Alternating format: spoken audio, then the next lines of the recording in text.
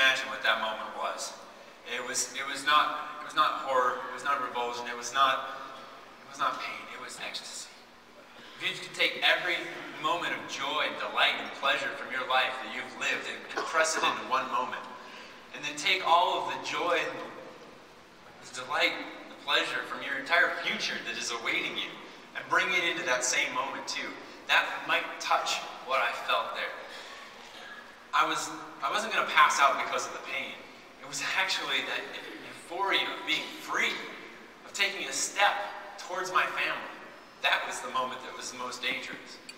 So I closed my eyes, I took a couple more breaths to calm myself down. I picked up my rope. I bandaged my arm as best I could, slinging my arm to my chest, and I turned and I started to walk. I said thank you to that boulder, to that canyon. I moved on into my life, that light waiting for me at the end of the tunnel, as it were. Till I step out onto this ledge in the middle of the photograph, 65 feet off the floor of the continuing canyon now, and I have to rig my rope, check my harness, lower myself off, and look up to the sky. Please God, if I'm going to die, don't let it be in the next minute and a half. I just want a drink of water. And that water at the bottom, as nasty as it looked, it tasted like the sweetest pork wine you've ever had in your life. It was delicious.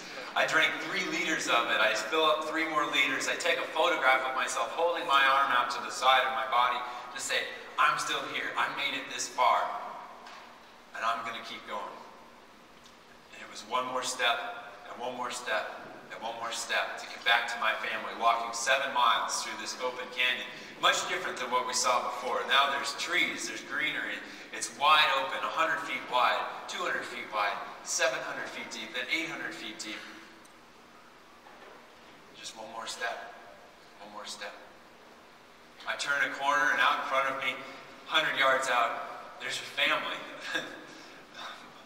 I've gone 6 miles at this point.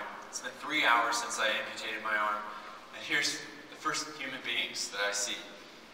I call out to them, and this takes me a minute. Help! I need help! They turn and they stop. And then they started running. And then, thankfully, they started running towards me. So they come up, and I said, my name is Aron Ralston. I've been out for 6 days in the desert. I had to cut my arm off, and they gave me their water. We walked together. They gave me 2 Oreo cookies, all their food at that point. It was a banquet feast. I mean, sugar. We came up with a plan. The mom and the son ran off in order to get to the exit trail, to try to get to the trailhead, to notify the authorities that I was there and needed medical attention. We continue on together. I get up to a point where now my heart is racing. I've lost so much blood, about 7 miles, and drip after drip after drip. I'm not going to make it. I'm not going to be able to hike out of this canyon now.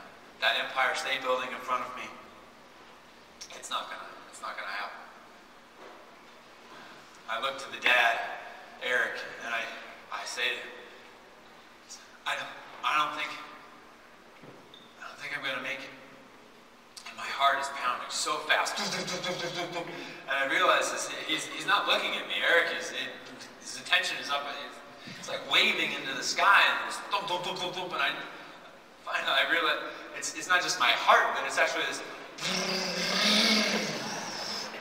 It's a helicopter flies above us, lands in the canyon. That might look like a chopper, I know, but that's my mom. She had gotten that call on the 5th day of my entrapment when I hadn't shown up for work for the 2nd day in a row. My manager, my colleagues, they knew me to be responsible. They contacted my roommates who hadn't heard from me. No one had gotten a phone call even. They knew that I was in trouble. They called my mom. They explained I hadn't shown up for work for the 2nd day in a row. My mom says, you know what this means, don't you? He needs our help. And from that moment, it was go time. She orchestrated the most astounding search and rescue that I've ever even heard of. For not even knowing what state I was in 25 hours, they located my truck, and and that helicopter took off from Salt Lake City Airport, flying to come get me. Had I been 15 minutes later getting up to the point in the canyon that I did, that helicopter would have landed and then taken off to go refuel. I wouldn't have been back for an hour, and I wouldn't be here today. Had I been an hour early, I would have bled to death before the helicopter showed up. The miracle that happened there wasn't just that I did what I did, but it was that my mom did what she did, and our paths intersected in this spot in the canyon. The next day, I got to tell her, thank you. She was at the hospital.